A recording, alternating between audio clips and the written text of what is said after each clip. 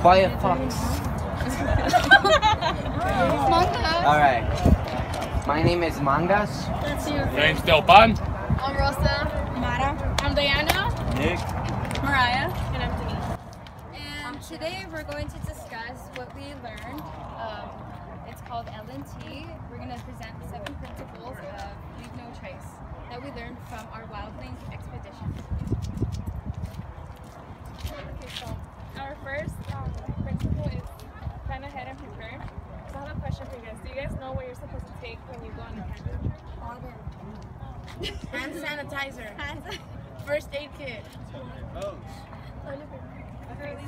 Snacks. An extra shirt.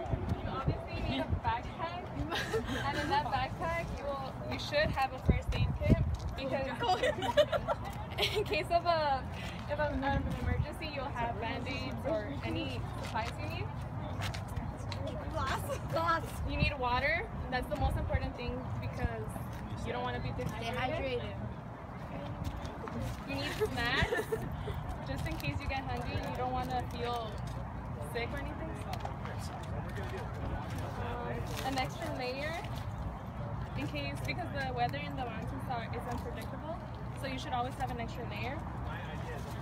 You should have hand sanitizer to stay sanitized.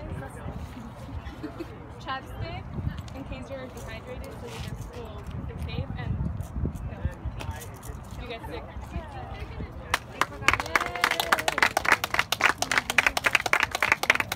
So the second principle is travel and camp on durable surfaces. So what are durable surfaces? Well, do you want to take a guess? Flat. Okay, well, a durable, something that would be considered a durable surface would be established campsites, dry grasslands, rock, or gravel. We want to avoid placing our campgrounds on our campsites at near any lakes or streams because we want to protect riparian areas. I know that during the Wildlink trip, we want to avoid placing our tents on vegetation because it will actually kill the vegetation if you leave it there for too long. I know that when we went on the trip, there were actually campers, and when a National Park Service ranger came, she told them to move in a different area. The third principle is how to dispose of waste properly, not just product waste, but human waste as well. We go by a famous saying,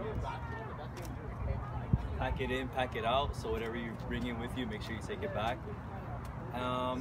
So for our trip for Yosemite, we had a poop kit, and inside the poop kit we had a shovel, 2 rolls of toilet paper, hand sanitizer, and you were given each a paper bag, and inside that paper bag a plastic bag. So to dispose of your waste, to poop, you had to have a buddy to go with you, and you would take the poop kit and you'd dig a 6-inch hole with the shovel, and you would dig a 6-inch hole to make sure no animals would dig up your poop if they smelled it. But you would dig up the 6-inch hole, and then you'd pop a squat and handle your business. And you have the option of either using toilet paper, or you can use natural resources. You can use a rock, stick, leaves. And I've heard snow is the best. I don't know, I've never tried it.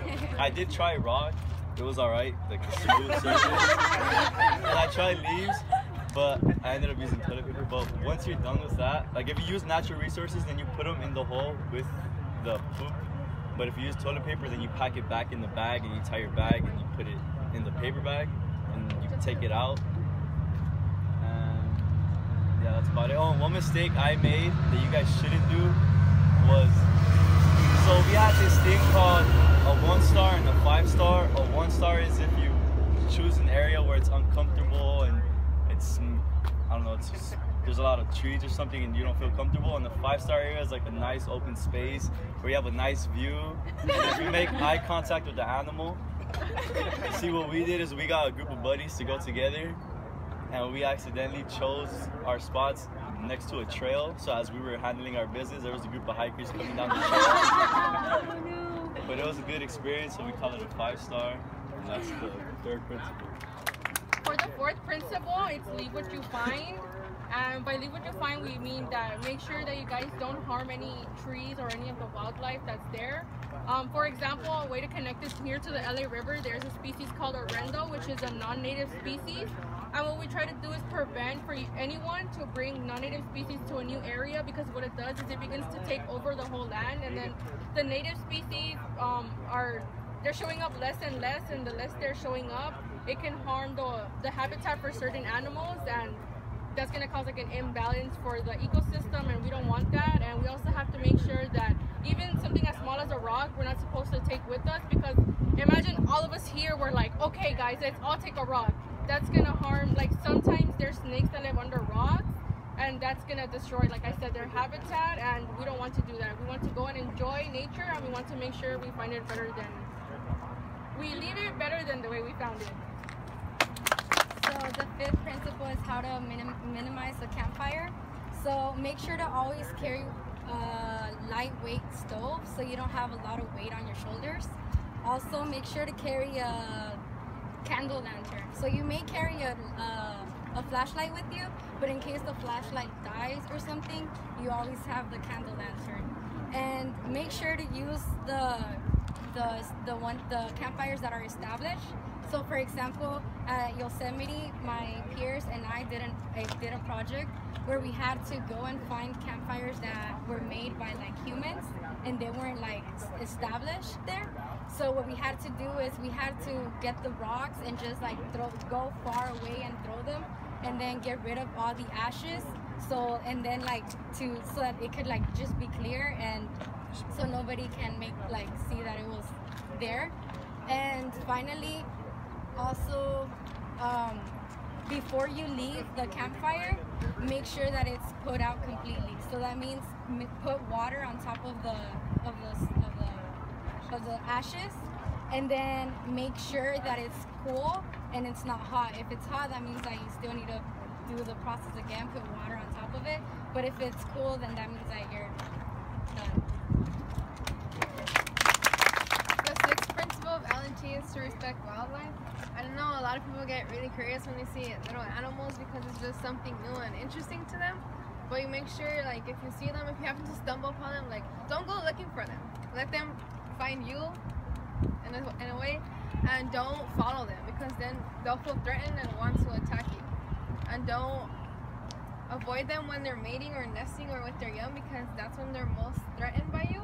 And if they feel threatened, they're gonna attack to make sure they're the ones on top.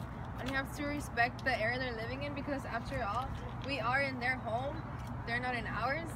And make sure, because there's this thing in national parks where if animals get habituated to you, like they're accustomed to humans, then the officials have to put them down, because it's human life on top of animal life. So if they're comfortable around humans, then they're more threatening to our life, and our lives are held higher than theirs. And make sure to store your food safe and secure.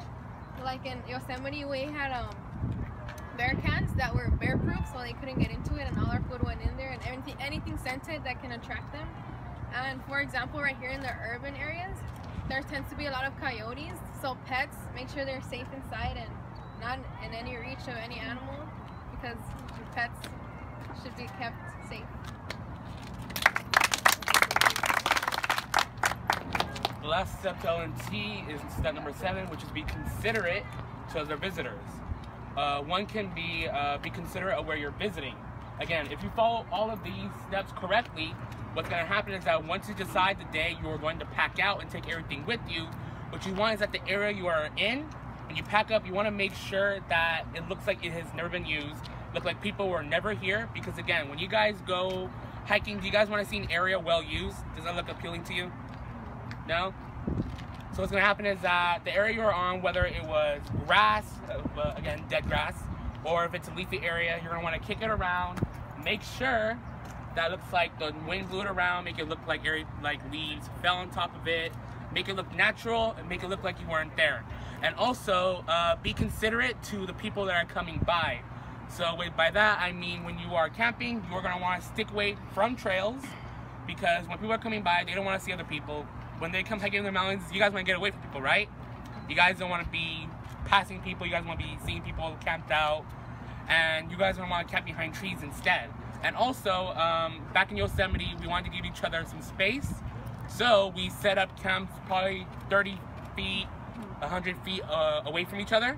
So that way we all had enough space to move around. We didn't bother anybody when they were sleeping at night.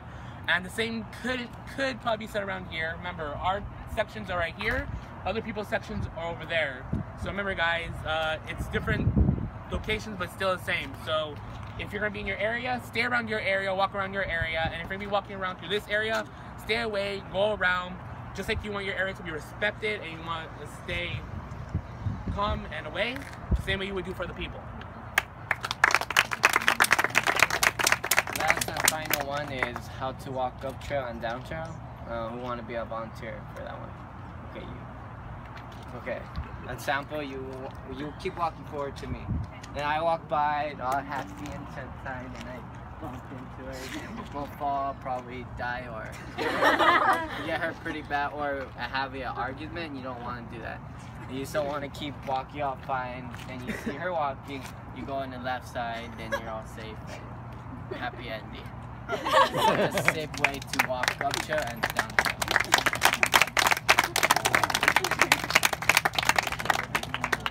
Thank you. Thank you very much. All right, on 3. 1, 2, 3.